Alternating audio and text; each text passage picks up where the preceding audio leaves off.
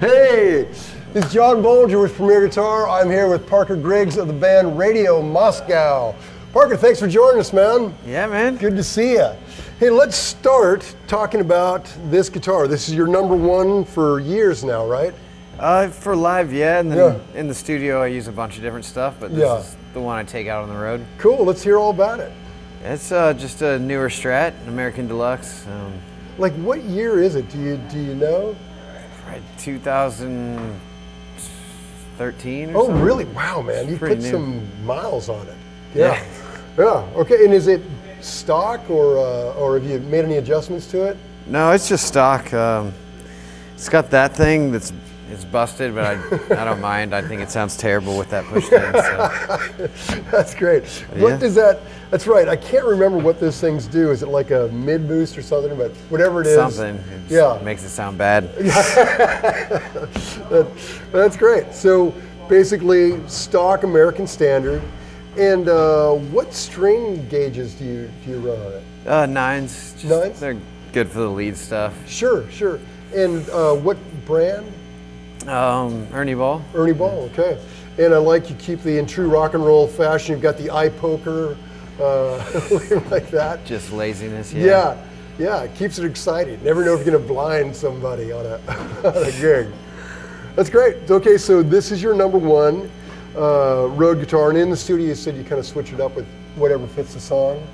Yeah, I got a lot of older like 50s and 60s electrics that I use for the recording, like Supros and Silvertones and harmonies. And neat. Stuff like that. Cool. Yeah, very cool. They have a cool tone. Well, speaking of vintage, your amps are really cool. Let's talk about this. What you got going? What madness you have back here?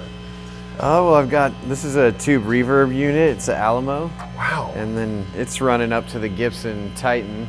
So, okay, so the Alamo, I've never even seen one of those. Is that just some obscure company from back in the day? Yeah, they were based out of San Antonio, Texas. And oh, cool. Well, that makes sense, Alamo, okay. They made pretty good amps. They were trying to compete with Fender, but then didn't make it. But and this is, do you know what year that is? I think it's a 64, 65. Oh, very cool. Okay, so you're running into that, and that goes into this Gibson Titan. Yep, and that's 67. Wow. And it's like a 4.6L6, so around 80 to 100 watts. Wow. Yeah, and that is that more of your clean or dirty sound, or is it? It's pretty clean. It's just really loud and lots of headroom. Yeah, yeah. It seems very present. That's great. Okay, so that's your main. That's running into these two Marshall 412s. Yep. Or actually, I'm just using the top one. Using the top one. Okay. And then that thing down here for the bottom. Okay. Yeah. So so Titan's running into this Marshall 412, and this is a backline 412 for today, right? Yeah, we're borrowing it from Amplified Heat, who we're on the road with. Oh, cool. And normally, do you run it into a 412 or your own 412 or? Yeah, I normally run that into. Like I got a Marshall 412 back home. And yeah. Like greenbacks or what speakers do you normally run? I'm not sure what's in there. Whatever came in it. Yeah. Yeah. I like the old Jensens though. Usually the stuff. Oh really? Yeah. Okay. Yeah, that makes sense. Okay, so Gibson Titan into a Marshall, and then over here we've got a is that a Dan Electro? A DS100.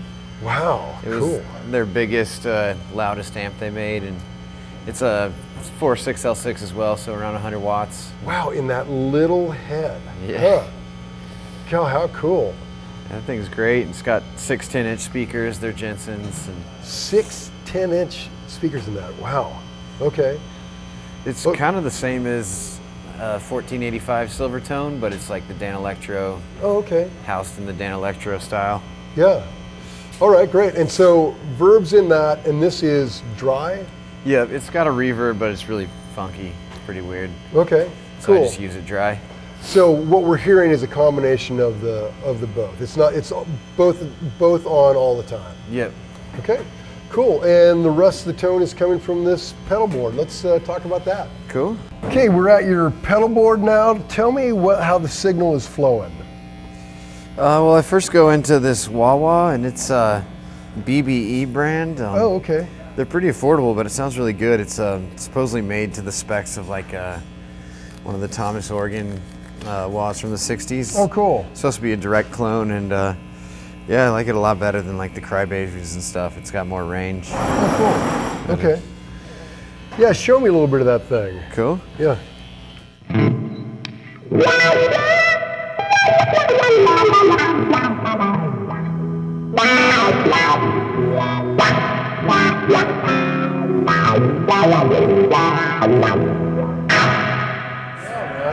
It's pretty sweet. Yeah, that's great. Okay, so from there you're going into, what's the next in the row? Then it goes to this Phase 90, which is just pretty standard pedal. Oh, sure, yeah. Yeah, they sound cool.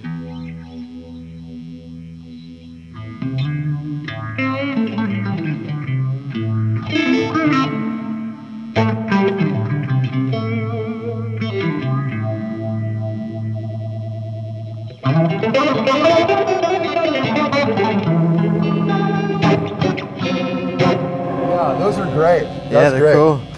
Okay, and from the Phase 90, what do you hit? Then it's going to this fuzz face. And okay. I normally have like a Maserite Fuzzrite reissue, but it busted, so this is kind of temporary. And it's the cat eye? Oh, no, the fuzz face. Okay. Yeah, the blue one. Yeah, okay, cool. It's all right. It's not trebly enough for what I'd like, but it's just kind of a temporary thing. Sure. Yeah, it's pretty woolly and heavy.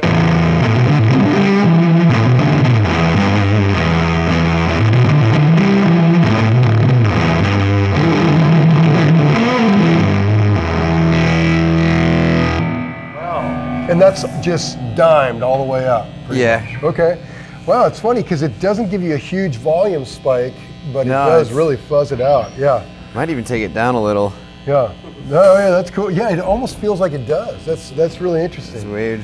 Okay, from the fuzz face, you hit the hybrid fuzz, cat's eye, is that right? Yep, it's got both silicon and germanium, so it's got a little more range than that, but it's still a little. Let's hear that taste. Let's do a taste test.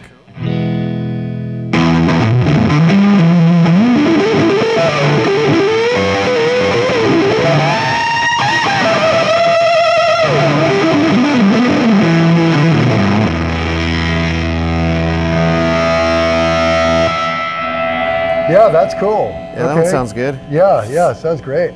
And then from there into the Boss DD7? Yep.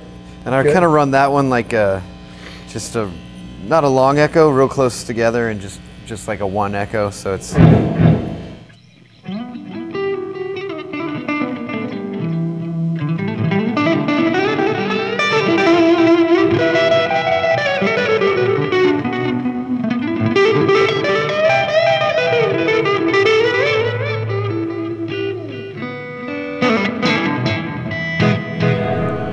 Yeah. It's kind of close together. Yeah, cool. And from there it hits, go into the Tube Screamer next? Yeah, and that one's pretty much on all the time. Oh, really? Just leave that on all the time, okay. Just to get these guys more distorted. Sure. Yeah, it's like the TS-808, so it's got the older style one. And yeah.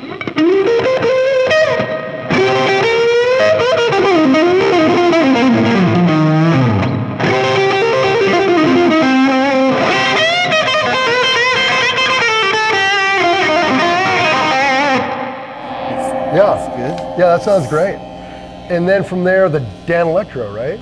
Yeah, this one's pretty cool. It's more of a longer echo, different from the other.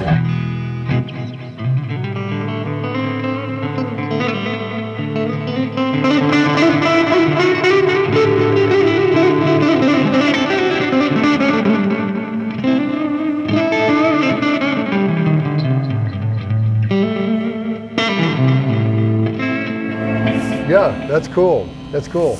You for the whole trippy hippie thing. That's great. Yeah. And then the tuner, gotta have it. Yeah.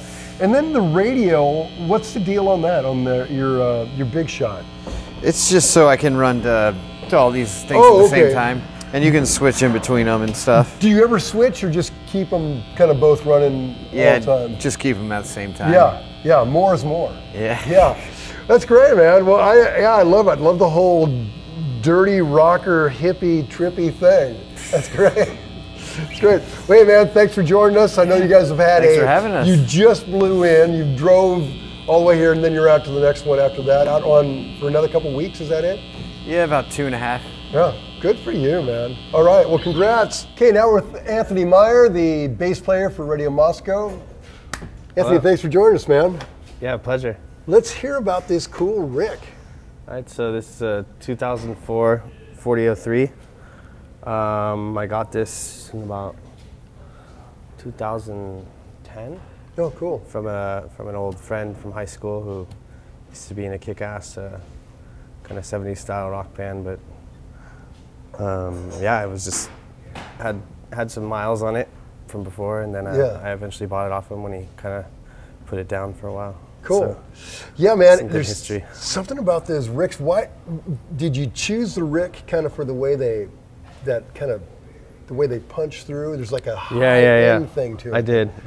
I also love how they look, and then once I first started playing it, I just fell in love with like the neck, and it's so easy. Did you feel like, what did you play before the Rick? I was playing like a Gibson SG bass. Okay, was there much of an adjustment to? Oh, it's way different, Yeah, the only time I've played those, they feel so different. Yeah, you kind of they're different than most miles. Basses, Yeah. Takes a little to get used to it, but. Yeah, it's more your right hand has to adjust than your left, Yeah, and I don't use the pickup cover too. Because good idea. That just gets in the way of because I play with my fingers. Right. A lot of people who play Ricks play with picks, but. Yeah, and it seems to kind of, that's what I could never get used to. I like go kind of like right in the middle. Yeah, very cool. Very cool. And so setting-wise, do you find like I see right now you're in the middle position. Usually there for it's a little more MIDI. Yeah. And it's a little more low. Yeah, when you want to get it really muddy. Yeah. That's great. But I'd say it's, lives around there. Mm-hmm. What strings do you run on this? These are Diodario round wounds, just regular size. Yeah. Are you in standard tuning? Yeah. Yeah. Yeah, that's a cool choice for a three-piece because it really does cut through. You know? Yeah. Yeah, because you guys, it's a really kind of big, raucous, wall of sounds. These guys play really loud too, and so you guys are gotta so keep loud. up. Yeah, right. Speaking of loud, let's talk about this amp. What are you running? This orange? This is an orange 8200 Mark III. It's I got this from a guy in LA. Actually, I got this before. I got like a little endorsement through Orange. Oh, I already had it before. Oh, cool. Yeah, I like it a lot. It's really warm. It's got a lot of bottom end too. Yeah. And it's powerful, loud. Yeah, totally. Yeah, you're throwing out some serious low end. And today, this is a backline cabs for you. Yeah. These two old Fender 15 cabs. Are you running into both these? No, because they're actually both 4 ohms. Oh, okay. So I can only use one of them. Yeah. Yeah. But at home, I have 2 8-ohm cabs. What are your cabs that you normally run? I have an orange 410 and 115, both with Eminence speakers in them. Oh, great. Yeah. So those like combined to 4. Yeah, that's a great combination. Just one clean little stack behind you. Yeah, but right now I'm using this one. I believe I think there's 2 PV Black Widow 15-inch speakers in there. Yeah. But it sounds good. It's different from mine, but I like it. I've gotten used to it. Yeah. So, and you guys have been on this tour just doing that, sharing cabs for a while. Yeah, the whole time. That's a good way to do it. Yeah, it's Yeah, it works out. It's convenient. Well, let's talk about your very modest pedal arrangement you have up here. Looks like you're running a tube screamer. Yeah, that's like the old, I think they made it in '84, but it's a Ibanez Super Tube Screamer. It's like a pretty rare one. Yeah, let's hear that. Let's hear that bad boy. Okay.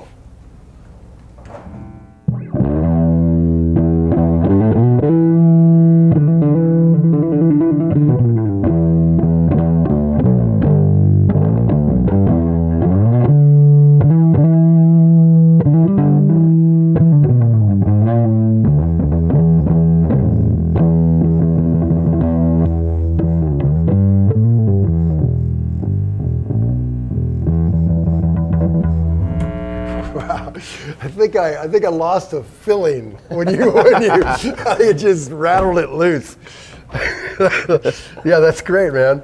Okay, and then the compressor, that's the old Ibanez CP 8352. I don't know, it's another random old rare kind of compressor. I used to work for this guy who inherited a vintage guitar collection after his dad passed away, and I was working for him for 2 years and basically acquired these. Oh, that's great. And I just started using them. And okay, I love them. Let's hear that thing.